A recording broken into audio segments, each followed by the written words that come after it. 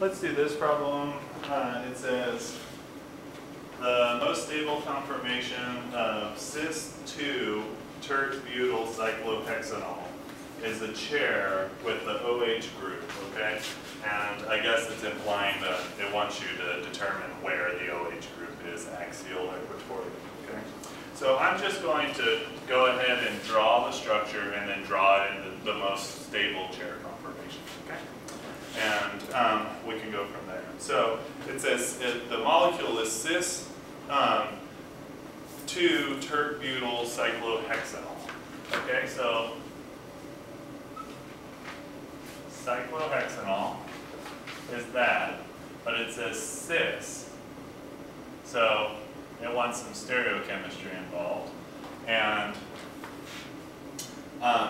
the tert-butyl is on the number 2 carbon. So it's going to look something like that. Okay? So now we're going to translate this into a chair structure. Okay. So, like that. Okay. So I just make this one 1, this one 2, like that. This one 1, this one 2. Okay? So we'll do this one where, since this is up, right? At the up arrow, that means it's going up, so it's axial. Okay? If you want to, just to remind yourself, there's a hydrogen there at equatorial position. This one's up, right? And this is a down arrow, so the down is axial. So the hydrogen's there, right? So the tert-butyl is actually what? Equatorial. Very good. Okay, so we're going to put it like that. In fact, this is the most stable conformation because the tert-butyl group, that's a very big group. That's like the most sterically encumbering group, so you definitely want that to be equatorial. Okay? So, just to show you, right, I'm going to show the other chair conformation, okay, and it'll make this axial, okay, and this one equatorial, and that'll be bad. So in other words, if we do a chair flip, this conformation is much more favored, okay? So, draw like that, okay? That's 1, that's 2, so